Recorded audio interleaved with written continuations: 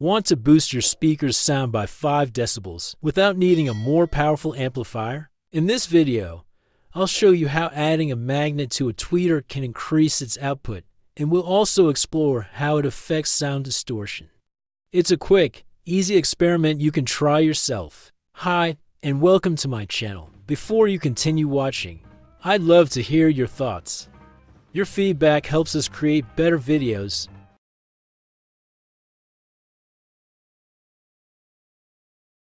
Many types of speakers use dual magnets,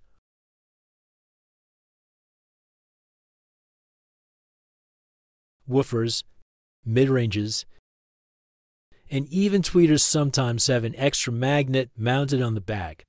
You might ask, what's the purpose of adding an extra magnet? In this video, we'll explore some interesting aspects of that idea. At first glance, it might seem that this just increases the magnetic strength. But the key point is whether the added magnet's polarity matches the original magnet's magnetic direction. If they align correctly, the total magnetic field in the gap may increase, potentially boosting the tweeter's output. Start by measuring the sound pressure of the tweeter without the additional magnet. This is a near-field measurement, but we'll also need a far-field measurement to get more reliable results.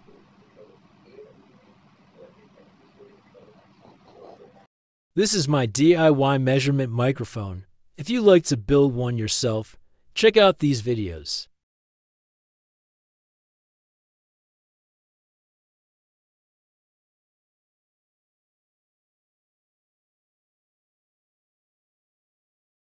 Here's the result. Next, we should measure distortion at a specific frequency, for example, at 2000 Hz, and record that as a reference for future comparisons.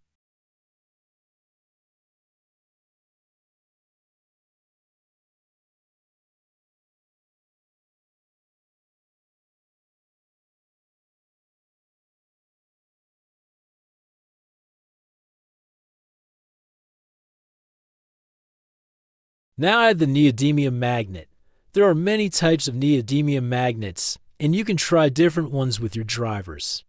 But in my experience, the biggest improvement in sound pressure usually happens with drivers that have weaker magnets. For example, small tweeters with ferrite magnets. After placing the neodymium magnets, check whether they repel each other, like this.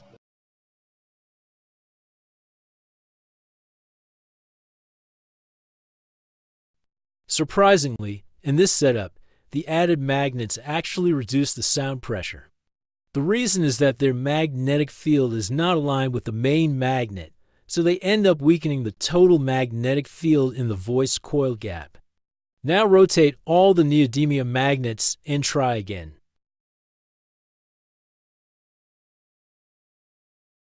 Wow, this time the sound pressure increases. Let's now compare the distortion between the original and the boosted sound pressure.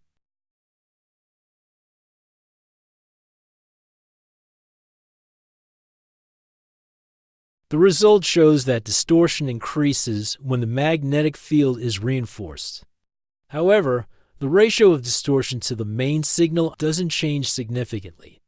If the motor had been better designed from the start, adding extra magnetic force likely wouldn't have noticeably affected the harmonic distortion. At higher sound levels, this setup may produce more distortion because the moving parts can exceed their design displacement range. Now it's time to do farfield measurements. The microphone is placed 50 centimeters away from the driver. Adding magnets doesn't significantly change the geometry or distance, so the results will be more reliable.